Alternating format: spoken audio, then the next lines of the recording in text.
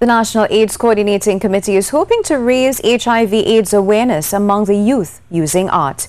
On Friday, the unit launched their artwork competition, It's Beautiful to Know. They're inviting young people to submit their pieces based on HIV testing and treatment, knowledge of HIV transmission, HIV prevention and stigma, and discrimination in the classroom. We hope that it serves as a platform for engaging our young people to express the issues that they believe affect them the most. The submitted artwork from this competition will not only be displayed for our nation to view, but the messages conveyed in the artworks will be interpreted for guiding the NACC in improving the national response.